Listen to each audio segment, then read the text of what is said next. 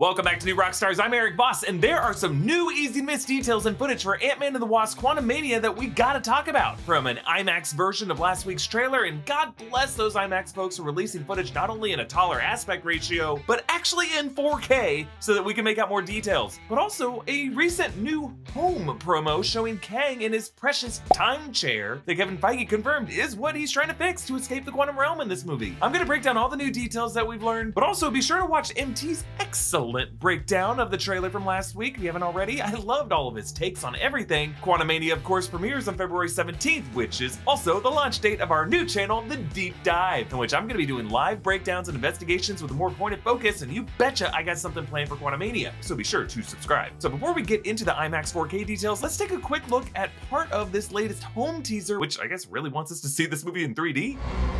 This place, it isn't what you think. It's a cage. I don't care what he can do. He's not getting out. You thought you could win. I don't have to win. We both just have to lose. So this footage shows us Kang in that timeshare vessel that we saw in an official Empire photo, and Kevin Feige told Empire what is really going on with this. He said, Kang's a very powerful person, but when we meet him, he's in a position where he needs to get that power back. He has a ship and a device that would allow him to go anywhere and when he wants if he can get it online. If only he had access to genius scientists with PIM particles. Aha, so this sheds light on the deal that Kang is making with Scott. Scott uses his PIM particles to steal something for Kang. I think Kang is a ship, and I think he separately needs a device to power the ship, that device being a power or fuel source, so that Kang can repair the ship, get it back online, and Kang, once he can once again navigate the time stream, is offering to manipulate timelines so that Scott can get the 5 years back with Cassie. But in this footage, notice that it looks like the ship breaks or might fail to get online, leading Kang to look particularly pissed off and use his wrist-mounted beams to throw Scott down. This will make even more sense as we go back through the IMAX 4K version of the footage, because there are some additional details in this trailer that are worth discussing. First, there's the photo of young Cassie on Scott's phone. Cassie has, of course, aged into a young woman now played by Emma from Catherine Newton. But the fact that Scott leaves her younger photo on his screen tells us that he's sentimental and doesn't want to update the caller photo of Daddy's little girl, or that maybe he's still on pre-blip era of iOS and hasn't yet figured out how to update the photo. But specifically, this shot of young Cassie is a screen grab from the 2015 Ant-Man film, the exact moment that Scott gave Cassie the ugly rabbit for her birthday, and shown in a flashback in this trailer. So it could just be that the film is using this stock image as a photo in the universe, or since we know that the Kang variant He Who Remains scripted the entire Infinity Saga as part of his sacred timeline and is capable of watching it back on a film projector using these same exact shots and angles and editing as we saw it from, this could be Kang manipulating Scott with imagery from his archives with the carrot that he's going to use to trick him into helping him. One thing not talked enough about is the music in this trailer. It is so good, and they didn't even get Elton John to do it. Who are you? I'm the man who can give you the one thing you want. So the track in this trailer is called The Navigator. It's a collaboration between Audio Machine and composer Harry Lightfoot, and of course the track title, The Navigator, super appropriate given Kang's goal to navigate his way out of the quantum realm. Organ music so intense and haunting, reminding me of Hans Zimmer's score from Interstellar, which is also a story about a father trying to save his daughter, a daughter whose life he misses out on thanks to time dilation. Then the shot of Kang's blue mask peeling back, really fun to look at frame by frame in 4K. The lights on the side of his helmet flicker off first, and then there are diagonal lines across the cheeks when the mask is still up, indicating additional reinforcement braces within the mask that keep it sturdy. There's also this new overhead shot of Kang's city, and in IMAX 4K, all those circular platforms really do look like the inner gears and cogs of a wristwatch. But then this shot of the rings rising up past the pyramid structure, now in a taller aspect ratio, gives us a better look at the background. And actually, when you compare this to the similar shot in the October trailer, not only has a giant orange vortex been added to the sky, at the top of the pyramid, if you look closely, the point is no longer an illuminated yellow tip. That yellow tip reminded me of the light glowing from the tower of the Citadel at the end of Time in Loki. But here, I think it is the penthouse where Kang looks out upon the quantum realm from. It may be turned off here in this IMAX trailer because they don't want it to look as artifacty, but either way, something is geographically located there in the context of the film. But hey, you know what time it is?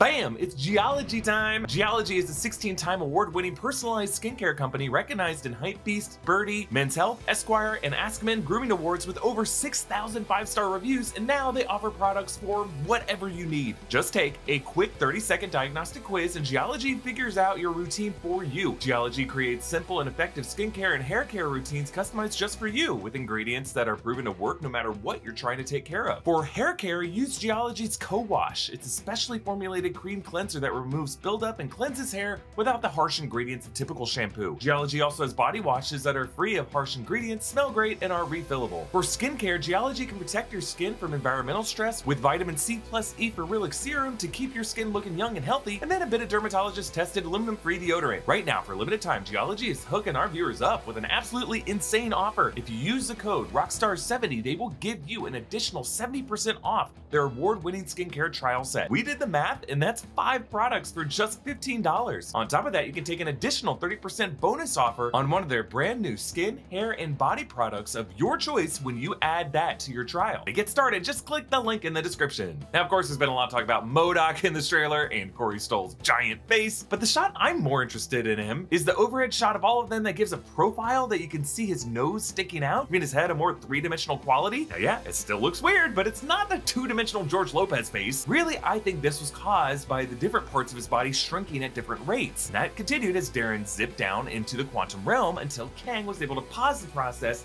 leaving Darren's head weirdly large compared to the rest of his body. Remember, in The Void in Loki episode 5, there was a giant yellow jacket helmet that had been pruned from another reality, so some Kangs have previously been entangled with Darren Crosses. Of course, the most eye-popping shot of this new trailer is Scott and what I assume is this vast Nexus hub pit with thousands of Scott variants piling upon each other like ants to reach these huge golden bands. Writing on these bands matches the circular cuneiform that we first saw on the very first set photo for the film, where the letters of Quantumania were written this way. And as Scott stands atop the other Ant-Men, he aims his wrist at these bands and the red piece on his wrist activates, but remember, red pin particles shrink, blue ones enlarge. So I think he's gonna shrink whatever this is and steal it. What is it?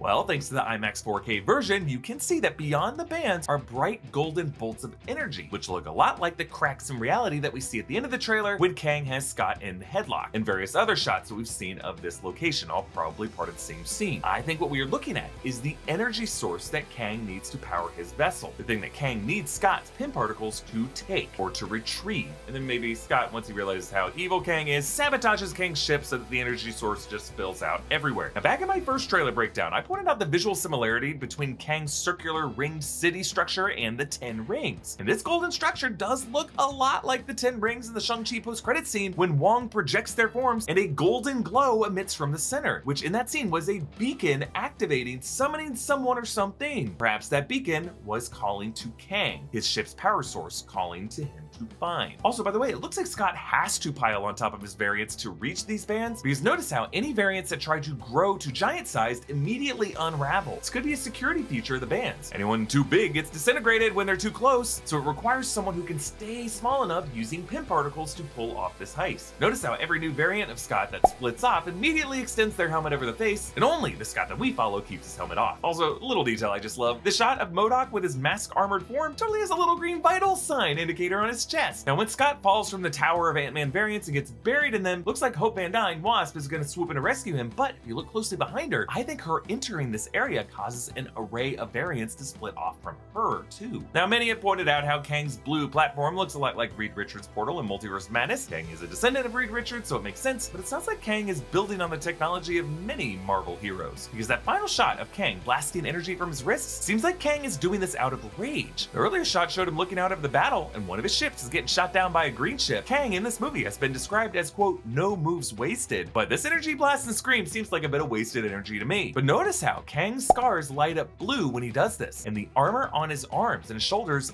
lifts upward to free up his arms. So this suggests that Kang is a kind of nanotech armor similar to the Mark 80 suit that Tony Stark had in Endgame. My theory that Kang built on Tony Stark's technology, perhaps even stole Avenger tech as trophies after killing them? Because remember, Loki concept art had an Iron Man helmet trophy in He Remains collection. This theory's looking more and more likely, folks, and I think Kang is so mad here because he's embarrassed to have to show this to people. Hey, another reminder to subscribe to the Deep Dive channel launching February 17th so we can celebrate Quantumania Day together. Follow all of our socials there at Deep Dive NR. You can follow me me on Instagram and Twitter at EA Voss. Follow New Rockstars and subscribe to New Rockstars for more analysis of everything you love. Thanks for watching. Bye.